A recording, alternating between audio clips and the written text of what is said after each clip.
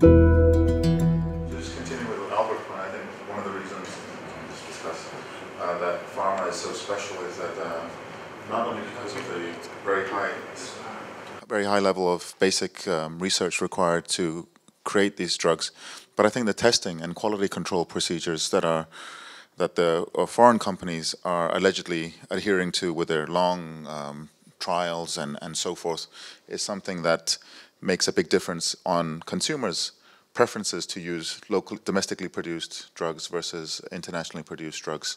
This sort of assurance that they're probably safer, they're more stringently tested, and so on and so forth. So I think that's something peculiar about pharma that you wouldn't find in many other industries.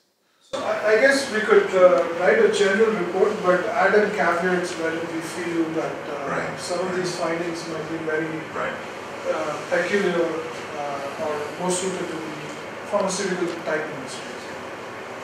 So, but sort of keep it general, such that it doesn't narrow the reach of the.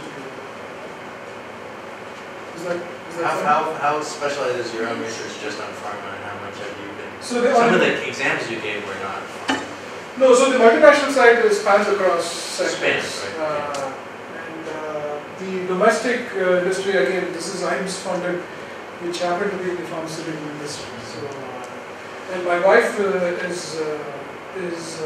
to Stanford and did molecular biology. So there's a lot of spillovers in the household as well. So. Interesting dinner conversations, Anand, huh? All right, thank you. So my work is, thank you, Anand. Great job. So although we only met once and spoke on the phone one or two times, I think we achieved some sort of coordination, and one of those things that we agreed on, as Anand has already done, is highlight the background and the path dependencies upon the intellectual property regimes in both countries. So I won't go into that. What I'll talk about is, and I won't spend as much time as Anand. I mean, my topic is very focused. This is done with a co-author in mainland China. I haven't put his name here, but he was responsible for much of the work, which was also funded by EY-IEMS. And here we're looking at determinants of quadic patenting: market access, imitative threat, competition, and strength of an intellectual property right. So it touches upon many of the themes that Anand has already spoken about. But just to give you a background, triadic patents are usually taken up by multinational companies, and they are patents that are registered in 3 different countries to protect the same invention. And triadic patent families are a set of patents filed in US, Japan, and the European Patent Office. So in this project, what we're looking at is the extent to which multinational take out patents in a 4th country, and why would they take out a patent in a 4th country? How would they come to a conclusion as to whether to take it out in India, in China, in Brazil, in Turkey, in addition to the 3 large sort of areas, the US, Japan, and Europe. So this over the last this project uses data from 1985 to 2004, and over this period there's been and beyond there's been a growing internationalization of innovation activities, and particularly patenting activities. We see multinationals taking out patents. This idea of triadic patents has emerged since the mid-1980s in a big way, and I'll show you some simple graphs to indicate how multinationals are taking out patents in these 3 countries much more frequently. So there's an increasing focus on intellectual property rights as a means for protecting your IP in emerging markets such as China or India. So use of triadic patent family is increasingly being utilized as an indicator for innovativeness. This research focuses on quadic patents, taking out of patents in 4 different places, and the focus is on China. So here's a quick graph to show you the trends in triadic patents and the proportion of quadic patents from the period of 1985 to 2005. So in terms of triadic patents, there were about less than 20,000 in 1985, and by 2005 that figure had become 3-fold, 60,000. And the proportion of quadic patents to triadic patents varies by countries. and for China, it is about 60%. So multinationals are taking out patents in the 3 large patenting offices, but also in many different fourth countries. Does that, just on that chart, does that eliminate if they've taken out a 5th or a 6th? In other words, will you double count them? Yes. Or? Yes. Okay. So if I'm in the big 3, if you will, and I do Australia and I do China, you're counting it. And what it's saying is, once I'm in the big 3, the preponderance is you're getting to China first. Exactly. Okay. Exactly. Yep. So this project is basically an exploratory project trying to understand and see why that is the case. What are the factors that determine whether you go into China, and what sort of considerations? You're getting the spike too. Yes, exactly. Okay. And in I'm terms, just curious, triadic patent, what percentage of patents are triadic? Is that, I mean, are most patents just done in one place, or are most patents done in all 3 places? no, for the multinationals who have operations in different markets, it's standard to do triadic patents, and that has been increasing. But now it's gone from triadic to looking at the emerging markets over the last 2 or 3 decades to take out patents in a 4th country as well. Right, but this, I guess another question is, so presumably triadic patents are also going up? Yes. So as a proportion, is it becoming more? It's a higher percentage of all patents. As a percentage of patents? As a percentage of triadic patents? Well, let's put it this way. What percentage of triadic patents are actually quadic patents? What percentage of patents that are done in the big 3 countries also add 4th at all? And is the percentage changing? Right. That background I have in another paper. It'll take me a couple of minutes to pick out, but we'll keep that in mind. But anyway, the focus here is on the reasons why that would be the case. Here's a proportion of inventors residing in the relevant country in total inventors in quadic patents. So the Koreans are the most notable Korean companies and individuals are the most notable group taking out patents in a 4th country. This is what this shows. This is based on where the country of origin. Yes. And here's a graph to show you about different industries. A proportion of quadic patents involving China to triadic patents in 19 different industries.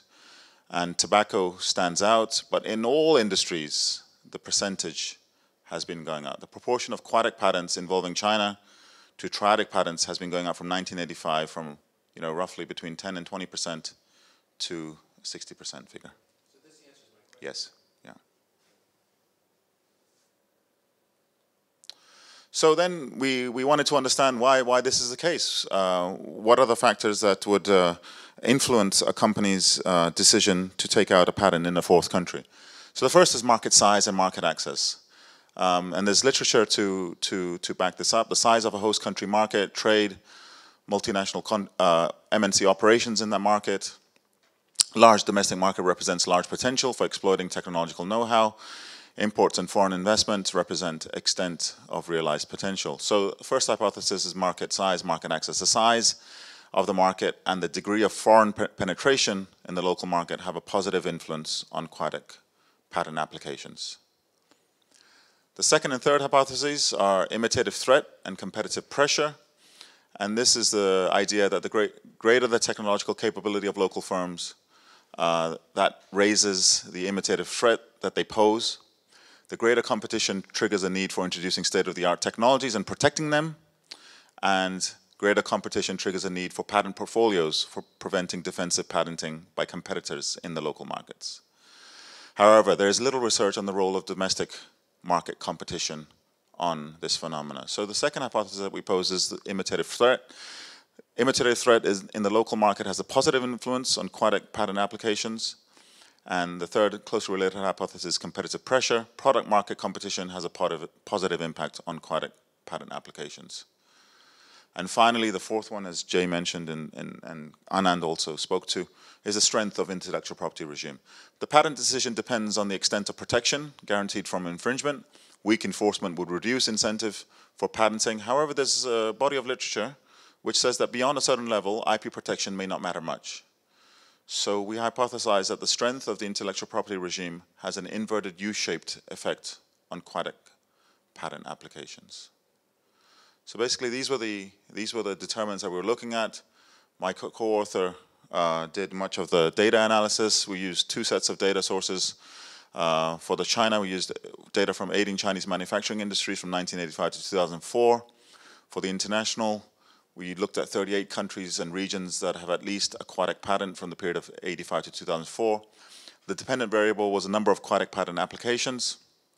For the market size data, we took the data from the China Statistical Yearbook, Annual Survey of Industrial Enterprises, World Bank's World Trade Production and Protection, Manual World Development Indicators, and so forth. Yes?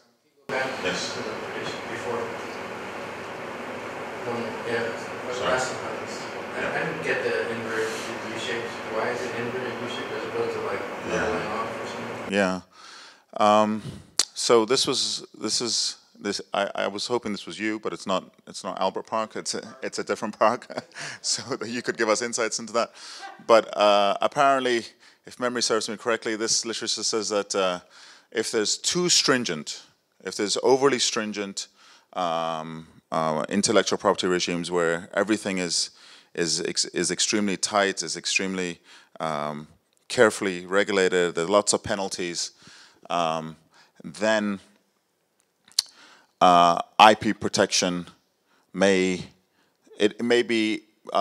foreign companies may be put off from protecting IP because the laws, the courts take too long, the regulations are too intense to resolve the cases. And that was what, if I recall correctly, the argument given in that paper. So I have the regressions here. I won't dwell on them. The key explanatory variables that we use are market access, imitative threat, product market competition, and the strength of IPR protection, which align with our hypotheses. So market access is comprised of total sales, imports, and sales by foreign firms. Imitative threat refers to triadic patents with inventors from China or the focal countries and regions. We focus first on China and secondarily on other countries. Product market competition, we used an index which has already been established in the literature, and the strength of IPR protection, another index which has already been established. We had some control variables, WTO dummy, share of inventors, triadic patents only in the China regression, and year dummies. And here are some descriptive statistics. Like I said, I won't dwell on these, and I'll just go straight to the conclusions. So the imitation and the product competition are both sector specific? Yes. Yes. And here were the hypotheses. Hypothesis 1, 2, and these were the scores that we found for hypothesis 4 and 2. Determinants of quadratic patenting, international for all countries. And this is what I'd like to focus on, is the conclusions and our further research. Basically, quadratic patent family as an alternative indicator is a useful way of understanding multinational companies' activities in taking out patents in terms of where they conduct R&D and where they would like to protect their intellectual property. Beyond triadic patents, which, as we have shown, have already been increasing, to understand the impact of emerging markets on multinational companies' decisions to patent or not to patent, quadratic patent family is a good alternative. And the determinants in China are the exploitation of potentials of the Chinese market, the threat of imitation by Chinese domestic companies, and domestic competition within China. In the cross-country sample, it's similar to the above, and it also includes the strength of the intellectual property regime. Surprisingly, the strength of the intellectual property regime was not considered to be a determinant of taking out a patent in mainland China in addition to the triad of countries, of regions. Is that because there's a perception that it's not as strong or it's not as relevant? I think it's both, not as strong and relevant. That it's because it's so huge, it's so deep that finding the people, holding them accountable is problematic in China. And for future research, we're thinking of conducting firm-level analysis in order to link multinationals' market access strategies with their innovation and location strategies. But there must be, if in fact the IPR isn't as strong in China, there must still be a deterrent effect that the other three are driving, and i.e. that the competition, the imitation still views that if there is a patent, yes, absolutely. And ignore it. Absolutely. The threat of ignoring it means I could get myself in trouble. So there's a deterrent effect. Exactly. Even though and also there's a price influence. The price of taking out patent in China is lower than the price of taking out patents in US, Europe, and Japan. So if you've done it all three, just do it to cover your bases. Yeah. So, two questions. Since you obviously have some measure of strength of IPR yes, the in index. different countries? Yeah. It's in different countries, right? Yes. So where is China and India as it compared to other countries? Just as a fact, that would be important. Yeah, no, we didn't. I didn't pluck it out for this presentation. But also, I don't see how you can identify whether IPR protection matters for China in the sense that China's only one observation, right? So it can only be compared to other countries, right? If China was weaker or stronger than other countries, right? Right. For this one? No, how could you said you didn't find that for China, but it's not really a question for China. China's just one. Yes. One point, right? Right. So it's China relative to other countries. Yeah, so you can only understand that in terms of where China is in relation. Countries, yes. Say, in fact, if you're finding this result in the cross-country result, it's going to matter for China, right? In some sense. Yeah, but these were stronger. These are more important factors than the strength of the IPR. So this goes to Anand's presentation as well. I mean, he talked about the role of multinationals, and this is one point of confluence I think that we can find in the report that we do, is the multinational strategy for patenting in either India or China. And this is based on data from the automobile industry rather than the pharmaceutical. So I'm not an expert on pharma, and but we can, as the discussion earlier said, we can take out a section within the broader report to focus on pharma. I think that's fine.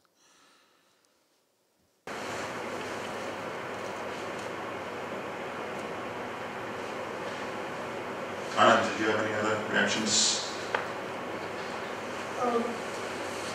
Well, nothing in particular. So there are some similarities in yes. terms of findings. So I think we should have a conversation offline to sort of highlight it. Right. So, I mean, we can just open up for reactions. I mean, one reaction I have is that both presentations at least really focus on kind of multinational strategies, and which is obviously interesting and very relevant to EY clients. But kind of to me, the most interesting motivating fact was the figure that Anand put up, which showed that starting from a very similar starting point, China's patenting has gone crazy and India's has stayed very stagnant. And a lot of the difference is really driven by the domestic firm patenting. And of course, and yet I don't feel like I have a good idea now about still why it's so different in China and India. So I'm just curious if you guys have thoughts about what explains the difference in domestic firm patenting activity in China and India. We talked about this a little bit in our phone conversation too. Yeah. So there are two sort of answers. None of them, I suspect, are satisfactory. But the first one is, we do have a paper, a short piece, which compares these two sort of economies in terms of sectors and so on and so forth. But that is but it has speculations about why these are different, right? So that would get us into this general discussion of innovation ecosystems, which I think we haven't. We've written it in the one pager, but we didn't quite deal with it, right? So I think it might be useful for us to talk about the fundamental of the innovation ecosystem itself that might partially explain these differences. And I think the other issue is the rise of, large domestic, so mainland Chinese multinationals, ZTE and Huawei are head and shoulders above of their domestic counterparts, and they're globally ranked. They're at the level of Samsung and Apple and in terms of taking that patent, the number of patents. So the rise of these. So you think these are being driven by large? Yes, absolutely, absolutely, and in particular two. Two? Yes. Well, can it count for a large share of this? Yes, because they're in the 1 1/3. Lots of patents on individual projects. So it would be interesting. We could put that in as well. Well, to me, and Albert's getting to this point, that this slide brings it home, and it's almost like, so you can talk about, both of the research projects are on the effectiveness of patents and would people go and get patents. But the question to me, back to innovation, is if we are in fact seeing an emergence of, let's say, Chinese companies using patents, it's almost like what percentage of the aquatic patent, what's the growth in aquatic patenting by China firms? Because you know, in other words, are they saying, you know what, so effectively, and I'll overgeneralize, the India firms kind of say, we really question the value of patents. Because they don't kind of work in India, so why would we use them anywhere, right? And you could also say, well, they're not really innovating, they're copying anyway, so why did they bother patenting? Again, gross generalization. Whereas the China companies might be saying, actually, we like this patent regime, and we want to be a part of not only patenting in China, but we want to make sure we're patented in Europe, the US, and Japan. And so if you took that rise of the China being aquatic kind of footprint, what are those companies that are making up a big part of that? And does that support a premise that China's innovators are getting onto the same playing field of other MNCs, and that they're using patent infrastructure globally to protect their IP? Because I would think a ZTE, a Huawei, even a 10 cents type of innovation, that would be interesting to see. Whereas I would suspect that the India MNCs don't really, they question the value of patents in their own country. Now maybe we find that outside of India, they actually go and patent their stuff. It's just in India they say, we're not going to bother. And I think it partially, this itself is interesting, I think, with the conversation. The fact that ZTE and all these folks, for want of a better word, taking the conventional route towards competing with multinationals, whereas the Indian firms are doing, continuing to do whatever they were doing, right, which is business models outside the patent system, maybe. Right? There's no question about the rise of some Indian multinationals, but it's not because they're innovating in technology, it's because they're figuring out other ways to compete. Yeah, and it starts to raise questions about the long-term. India's model has always been, it survives and grows because it takes advantage of a talent and a cost structure that allows it to compete effectively. The China model seems to be moving from, we get that, to we're eventually going to run out of the cost, and they're starting to see that. We've talked about this in previous meetings, where the cost benefit of low-cost labor in China is going away. And what the government's trying to do, and what some of the big emerging China companies are doing, is saying we need to get on board with innovation. India might be 5 years away, 10 years away, where its cost advantage goes away because its demographics just work to its advantage from a cost perspective. But if we started to see in this analysis a real emergence in China companies going to the aquatic patent, they may be saying we're being forced into innovation faster because we can no longer be the manufacturing hub for the world. We'll lose that advantage. We better be engineers, innovators, etc. And then the patents are effectively a way for us to protect. So there are two arguments, right? I mean, one is like you're laying out sort of the incentive argument, right? I mean, should I do it or not? There's also the underlying capability argument, which I think we need to do, talk about as well, which we said we'll talk about the innovation ecosystem per se. Right? So, because one argument, of course, like you're saying, is that, look, we don't want to do it, we don't think it is important. And despite, again, we have to think hard about it, despite the fact that we might run out of the cost-based advantage type argument. Whereas the Chinese firms have already understood that, they are investing in innovation. And not just that, and the state is supporting them. The state is giving huge incentives for them to do that. But is the query, is the premise that if I look at it, both India and China companies are going out and trying to acquire IP, right, through acquisitions of other companies.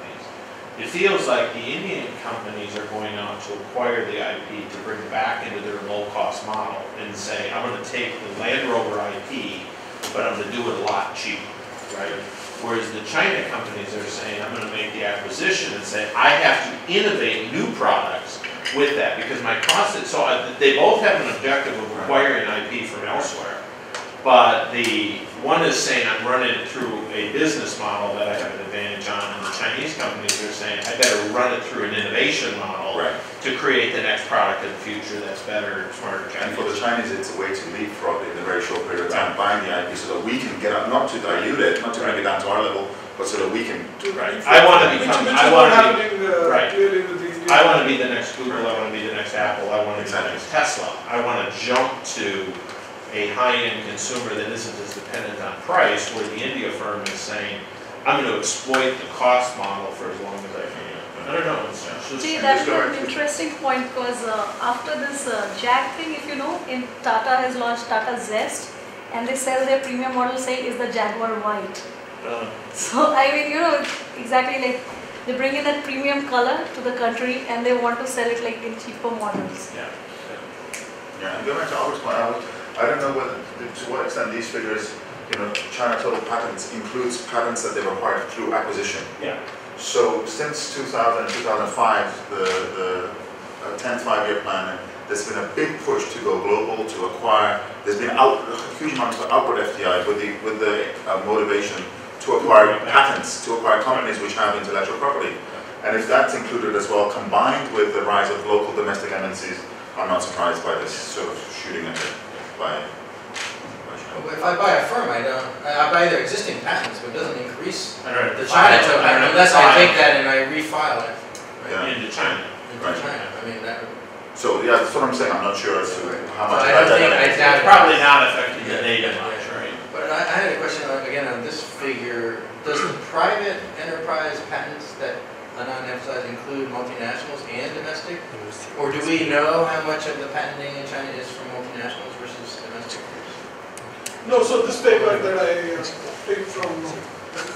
This is lumps them together, I think, yeah, right? lumps So there's no separate foreign category. So this is from a different paper, not one. So, but that paper lumps them. But for China, have we ever broken that down? Like he did, the multinational or foreign patenting versus the domestic?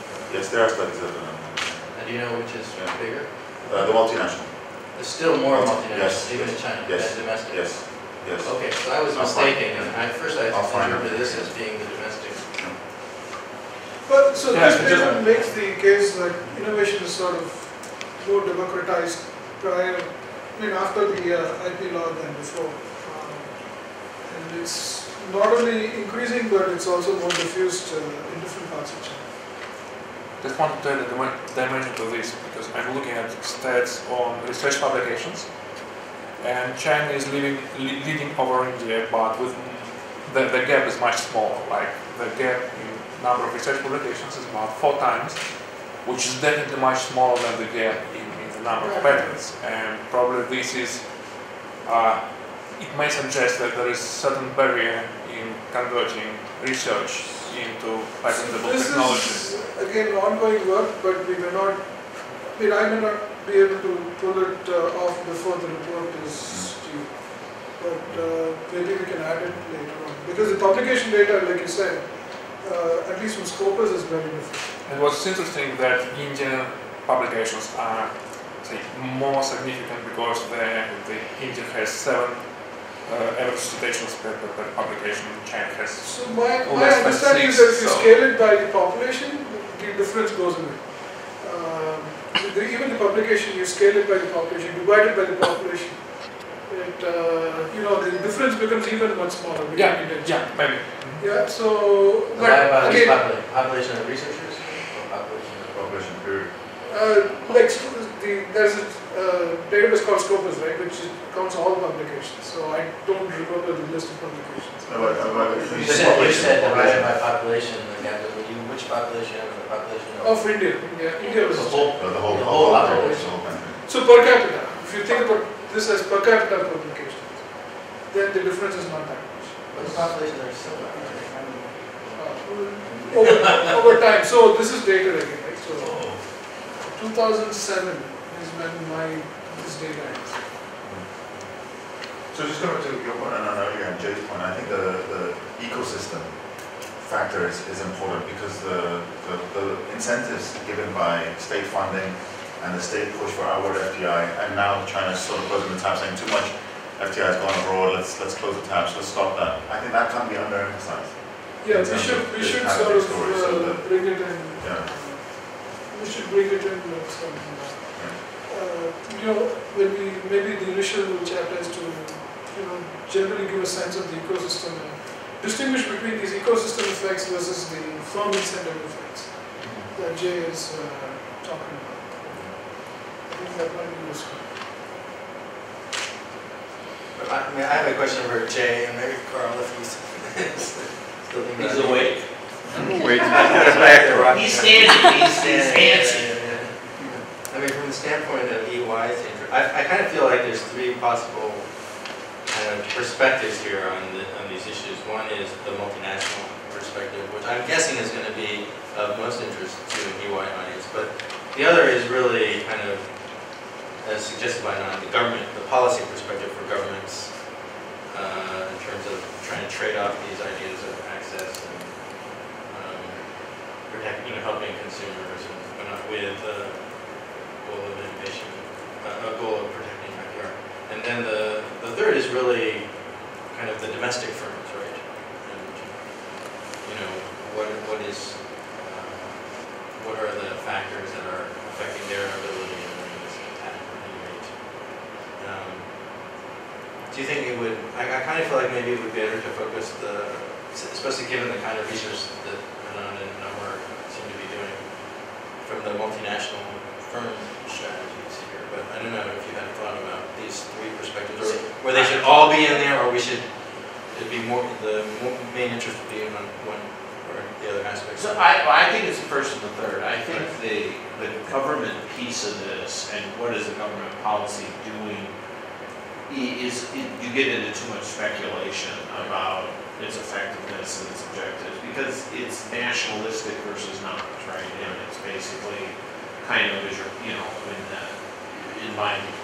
I think the MNC's behavior is clearly saying something, right? Which is they're still trying to get patents. They still view the patents, although the research would suggest that it's a bit more dubious as to whether the value of a patent in India is worth as much, in part because of the way that the rules are applied. But I think that when you lay this piece on, I think the aquatic discussion, and I would think an element of saying, is India, or is China and China's domestic companies taking a different approach to the value of patents and what they're doing to try to create? It would be an interesting overlay to say, well, MNCs are still trying to secure patents. They're clearly coming in and looking at that fourth country. They're clearly looking at China as a place that's of value. But interestingly, China companies are also in that same game, right? They too have started to say the value of patents are important, and if you look then at the types of companies underneath who are going up and securing them, they would be viewed, I suspect, as the ones that are viewed as much more innovative today. They probably move more tech sector. But it's only a matter of time before whether it's the Chem China buying Syngenta and into Ag Chem, or whether it's Cofco, you know, picking up part of Noble or something, you know, that those guys are going to go to the next level, right? The SOEs are probably a little slow, but will they also be looking to access patentable processes and then use that to drive innovation? I think that would be of interest, because we clearly would like to also be able to talk to our domestic market client base, and particularly as you see in both India and China companies in particular, as they go global, right? They go global, but they go probably with different objectives, right? You know, and I think that that would help highlight that, why the emerging markets matter and why the domestic players and what they're doing still matters, because they're clearly, this is part of that trend. And in particular, the China government seems to be pushing its SOEs to do more of that. The Indian government, you know, isn't really pushing that per se as a matter of policy, but the One Belt, One Road, you know, trying to really push that kind of modernization of the state-owned enterprises would be an interesting result. I mean, I would, you know, I'd almost make them equal, because I think the impact that EAMS is going to have on markets is as much domestic market application as it is international, or MNC. MNC is important, but it's even becoming, countries are becoming almost more important than MNCs from a strategic point of view. And whatever, as Jay said, whatever's going to happen in the domestic market is going to be impacted with what's happening multinationally. Because we're more integrated. We're all become multinational, even if we're only domestic market, because our behavior is going to be, you know, driven by, shaped by international issues, regulatory, trade. Now, I do think there's a possibility for policy issues, but it's very specific. I mean, we just listened today to the conversation between Russia and India, you know, on different issues. There are times where comparative detailed analysis does have a positive impact on government policy, but not a general, you know, subjective conversation. It's something very specific, because governments will change if driven to very specific issues. So I had that question for the Scopo guys. I mean, is there any sense about what's the state of these issues in Russia? Or, I mean, you don't have to know anything about it. This is big enough. Pharma's a big Is issue. there a lot of patenting going on? Well, I'd say that intellectual property is not a very high-profile issue in Russia, and basically it's considered to be more or less protected. That's not to say that there are no debates, and there are definitely issues. There were more issues with trademarks than with patents. We did have that transition from the Soviet era, when it's more or less like China. In the Soviet times, everything belonged to state, and so then it was turned into some type of modern patent legislation. We don't, as I said, we don't have patents on software. We do. I'm not quite sure what's the state with patenting of these substances and molecules, and there are certain peculiarities to this, I guess, but I'm not much of an expert. But overall, it's not considered to be that big of an issue. I'd love to see what's the number of patents in Russia, but I guess it's not very big. We do have different industries structure, so it's more probably about machinery and these type of things. Definitely we do have a lot in everything military related, because we have massive military industry. So that's the brief feeling. I've never researched the issue. I've been into a couple of situations when I was in business. I was just investigating some particular cases where they took so that's what I can say. But it's really, it would be really very interesting to Russia on the map somehow and see how it works. What question I had for both Anand and Naubahar is the data on patenting seems kind of dated. Like all your data you're using is 2006. Is there a reason why we're not using more recent data? Is it expensive, or is it available, or can we update it? So it is expensive. The domestic stuff, domestic/pharma in my case, is expensive. We have data to 2009. The cross country, partly because these studies have already been done, so it's unclear as to whether we can collect data and run these restrictions.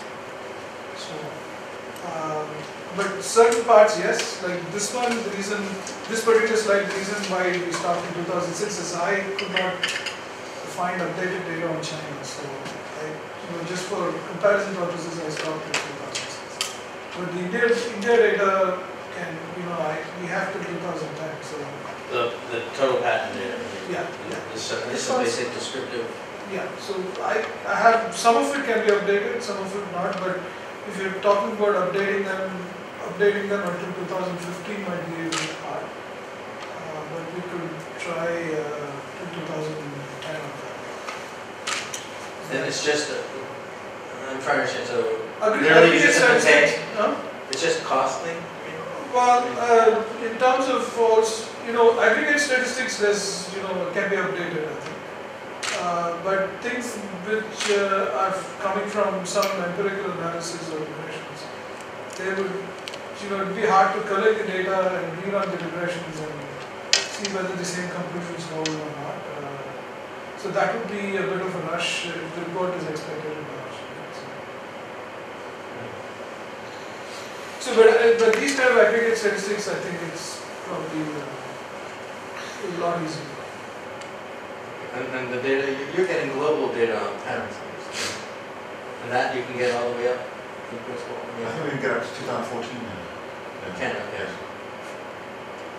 And is that expensive? It's not Not too bad. Yeah, not too bad. It costs, but it's not. Okay. But you're linking it to firm data, is that what makes it more costly? Yeah. Because yours is just looking at the patent data, so. Yes. Just looked up, Russia is more or less on par with India in terms of patent applications in 2014, and it was higher than India in patents granted. And another dimension which can be interesting is the rate of patent applications to granted patents. As far as I can see, it varies quite a lot by country. There's a big difference in China and Russia, for example. So probably it also influences somehow the ecosystem, the chances of getting the patent actually, they motivate or demotivate companies to apply for patent. Well, I also think that from the ecosystem perspective, we could add something, because I guess that we've got, since recently, some changes in the way how government supports innovation in Russia, because, well, I would say that we hadn't had much industry priorities earlier on, but since recently there are some. And we see how government starts supporting industries in specific sectors in terms of innovation and access to the market. So I think we could talk a little bit about policy implications and things like that.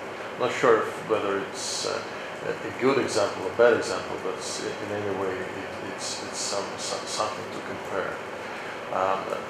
It's going beyond patents and touching upon the broader innovation ecosystem, which is probably something that has evolved in Russia since recently, and I think we could work on that. And obviously, pharma is one of the very, very good examples for Russia. As Vladimir has already mentioned, that would add up on what we have just heard about India and China. IT sector would also be an interesting example because, as you know, we've got a couple of very interesting large companies competing against Google and others locally and in some other markets, and government. I'm not talking about Russian hackers who are involved in election, but anyway, it's one of the sectors where we've got something to say in terms of the way how government supports it and how the sector gets to innovation. And another perspective, automobiles, it was a little bit different from that perspective, so we could probably provide another example because it's probably the failed one, so how it didn't work actually, because there was an idea to bring Western and Asian technologies localize, and it worked in an industrial, in terms of the industrialization, because a lot of assembly plants and supply chains were localized, but it hasn't happened in terms of the innovation. So maybe it could also add to some industrial perspective on that. But well, anyway, I think we will be happy to participate in this research, probably not lead, but contribute certain perspectives on Russia and Russian companies going elsewhere. Do you think case studies would be a good idea to include into the research, not just general data, but some sort of, in terms of the firm level, maybe we could think about certain case studies like Tata we discussed here or others, because here we could definitely work on some Russian cases where on a company level as well. That would be. I think that's part of it. To be able to know our. No, to the extent that it would yield fruitful insights for EY clients, what case studies we. Yeah, I mean, you know, to me, the issue and the question on that is always, will the client be comfortable with the details of their cases being publicly talked about? So if you talk about a model here, their strategy and what they're doing with patents and all that, and they may not be as excited about having that in the public forum. But, you know, I understand the ask, I don't know what that would be. If it's public record stuff, Yeah, that's probably okay. Yeah. It's not like some Yeah, interview, you know. yeah.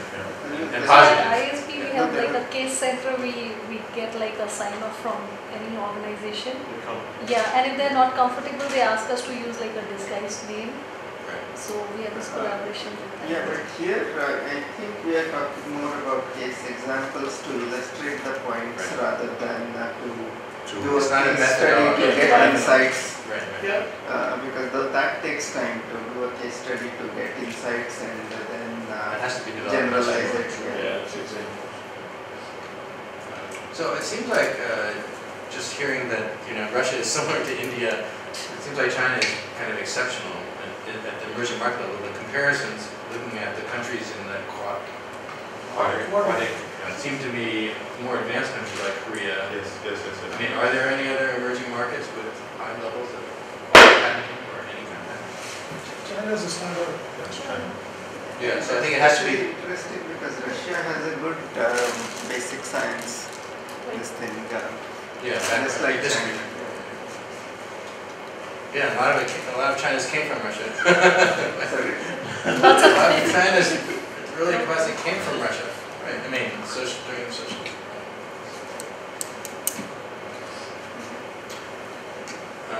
But once again, I think the goal, as I understand, is to deliver this by March or April. Some time frames. A lot of these questions also depend on the time frames. Right. Well, I think we can trade off time for quality. I mean, to some extent. Right. I mean, it's not. There's no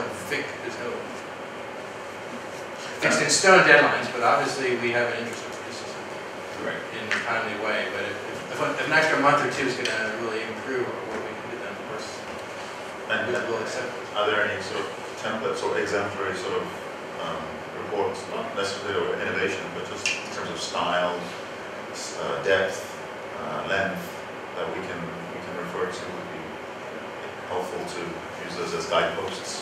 Well, not in terms of content, like I say, but if there are in terms of content as well, that'd be welcome. so the way I would describe it is that the reports you produce and the reports all the EAMS researchers who produce tend to be driven by them and their universities, their faculty, in terms of the basic approach. What EY then does is tries to leverage excerpts and extracts out of it into more of our thought leadership, because we don't produce, we don't share detailed academic reports. We'll link it to the thought leadership that we'll put out. This to me would be something where we talk about something around innovation, fostering culture of innovation, and how the emerging markets are embracing innovation with a different approach, a different theory, whatever you want to call it, and then reference the information that says, so jump to conclusions, but China appears to be kind of embracing the value of patents, innovation, etc. Companies would suggest that they're innovating the Western way. India is using innovation and technology in a slightly different format. Russia's got blah blah blah, and so you build it more into a release on innovation, but you wouldn't get into a lot of the details, but you might take some of these excerpts because our research and the stuff that we will do from a thought leadership perspective seems to be, we write it for a much more kind of non-academic audience to consume in a different type of fashion. And so methodology process, a lot of the stuff that you guys will scrutinize and look at in an academic paper, most of our readers wouldn't be as interested in it. But for the report that we produce, how detailed should we be on the regressions and the methodology? Should they be in the background, or should they give them equal? I think you should write it based on your academic audience, which would probably want more of that detail in there. Okay. And then what we'll tend to do is we tend to filter some of that stuff out. Okay. And then again, reference your content as opposed to. Well, wait a second, I'm now getting confused. I think our goal has been to actually write, there could be an academic product, but I think their idea was to help draft something that was really targeted, distilled with the main, which I think should not have the methodology. And regressions, yeah. I mean, in a report for EY, working with EY, but if our goal is to do something that's a little bit more co-branded and it's targeted to the EY audience, then I think that's the kind of model that Anand was thinking about, right? Well, that's great. It makes it easier for us, right? So we have to work less at translating it and interpreting it. So, I just don't want to undermine the academic research credibility of it, but clearly that executive summary of the work that we do and co-branding that, which we've done some of the stuff that's, Skolkovo has produced, has effectively been written in that context. Right. So my thought was more to reference the academic papers, Yes. but to write it in a format that you are suggesting. Right. Managerial audience. Yeah, it's the manager on the airplane who wants to read the report on a 2-hour flight. Yeah, exactly. So it's going to have distractions and going to be served coffee and tea during it. It isn't going to lose their place as opposed to they're into the regression coefficient trying to understand the Yes, yes. But if you write it in that context, then it's a lot easier for us to. So that was the plan. Yep, good. I think the initial goal is to shoot for something co-branded. If in the product it turns out it doesn't seem exactly suitable, then it could be something that EY can extract or whatever. But I think as a target, that's where we would just try to do something as almost a finished product for EY, but obviously with EY, that would be fine. Right? Yeah, no, that'd be great. That would be good, right? Our universities want us to do that as well, to write things that The managers average can person, read. the man on the street can read. 1 or 2 or 5. So with that in mind, are there any examples or just regular reports that have Well, I think Ilsa shared some, right? Okay, those ones. There's some reports that are, I mean, we've seen some of the EY reports on them. I mean, they tend to be, 10 to 12 pages, something like that. But I don't know, the Skokobo one that you've just finished is how long, or it's different? Oh, they're different actually. That's quite long, right? I mean, It's like, it's big. 80 pages. But It's a bigger one. actually, yeah, so that seems unusual for EY to. the, It seems different than a lot of the it's EY yeah, program. it's different, but usually smaller one on the measure markets, but also it's about 50 pages. and we have analytical parts which are smaller. Well, they're quite thin, and we have this appendices that can comprise a major part of the whole thing. So Actually, but this is kind of an unusual report in my view. I haven't seen an EY report that long. No. That was issued by. Well, we do But it's nice, we do a it's couple. like We do a the mega summarize. trend report out Which is there, which is pretty voluminous. And we discontinued it. We used to do a globalization index before Davos. That was, but it got lost in the clutter when Davos, so we discontinued it. But some of it will be more brief. We used to do a really huge one in pharma. I mean, I don't know if they do it anymore, but Pharma 2.0, it was extremely extensive. But with a lot more work probably than we have. Okay. So there's more of a preference to the shorter. Yeah, I mean, that's today's consumer, right? It's digital, it's interactive. It's pretty big. Okay, so maybe we can think about that. This is the long version model, but I think probably is. Was this done for? Was this No. emerging markets one done for? Look, just Yeah, see if emerging that's not perfect. Okay, great. So we're at the